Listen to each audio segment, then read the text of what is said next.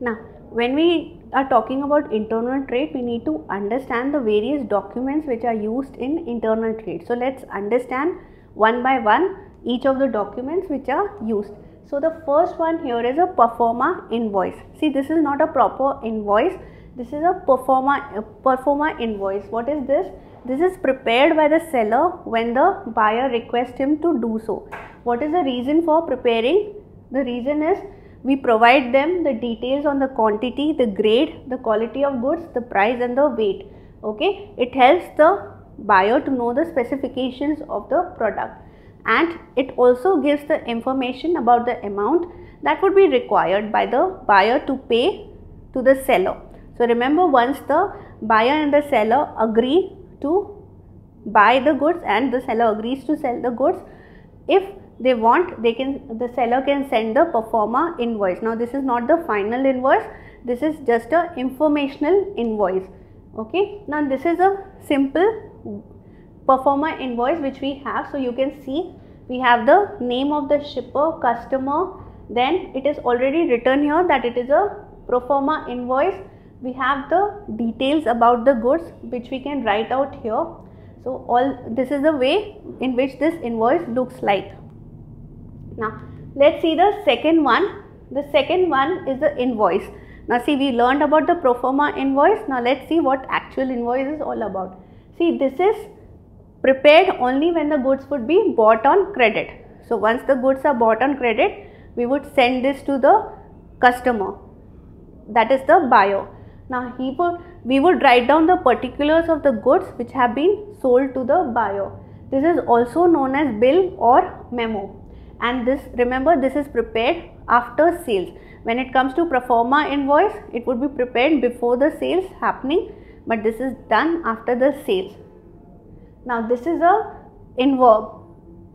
this is a way in which the invoice is prepared, and this is a sample which you can see. So we have all the details and also the declaration by the seller about the goods.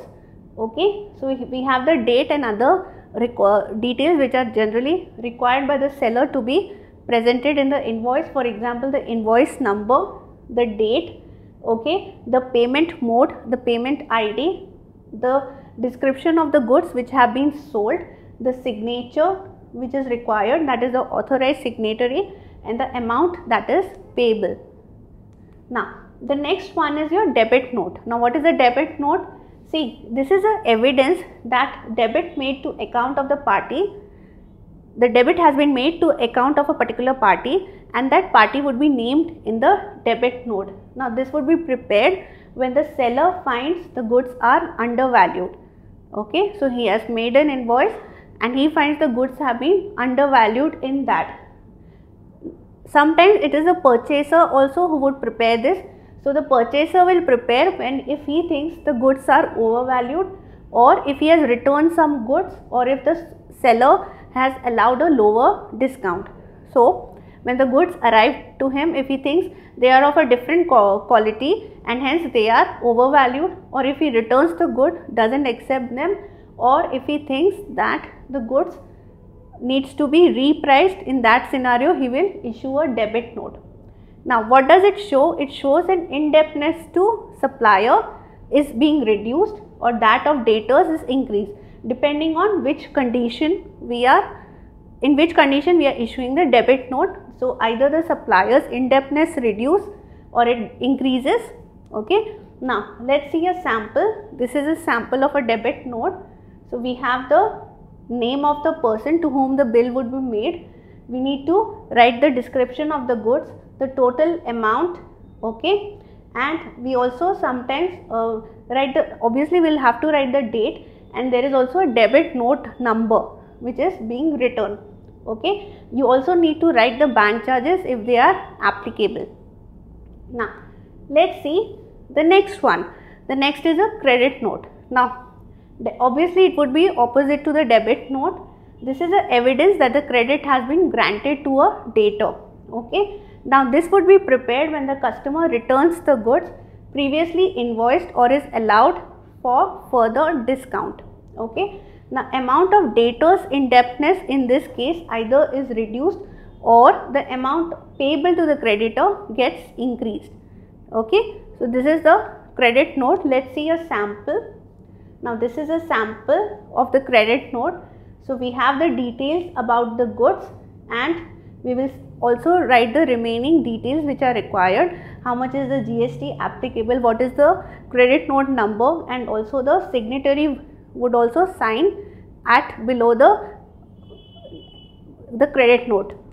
Now let us see the next document which has been given to us. This is a lorry receipt. Now what is a lorry receipt? See, this is also known as a goods consignment note. What is that? This would be issued by a transport company. Why would they issue this? Because they are making an acknowledgement that they have received the goods and they are ready to transfer it to the buyer or the consignee.